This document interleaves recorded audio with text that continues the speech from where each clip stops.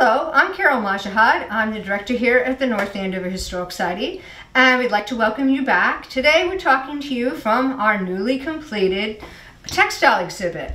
You can come and visit us during the public hours, Tuesday through Friday, between 10 and 12 and 1 and 3, and this is part of the section that you can come through for free. We really wanted to reflect North Andover's very strong textile tradition, all the way from the very early days with hand tools right through our industrial age. Today we've invited Dave Rand, who's going to share with us his memories specifically to Davis and Furber.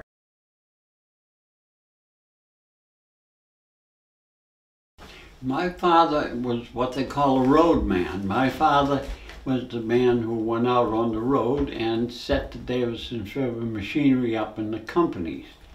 As the company would sell a machine, they would send my father out to set that machine up and get it running so that it can be put on a production line. And the faster the machine was put in operation, the faster it started producing for the company that had just bought it. So it was very important that they work quite efficiently, and the machines, especially the cars that my father worked on, were huge machines, and it took sometimes weeks and some months to get the whole operation back up and running.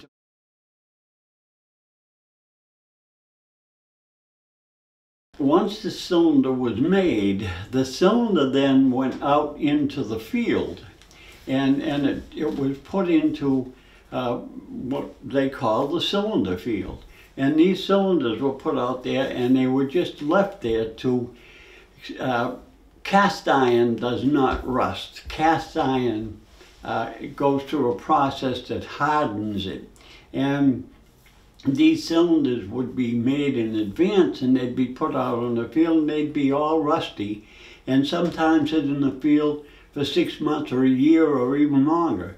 And then they'd be brought back into the company, and they'd be given to the machinist, and they would machine the cylinders all down, and they would prepare them to go onto the machine.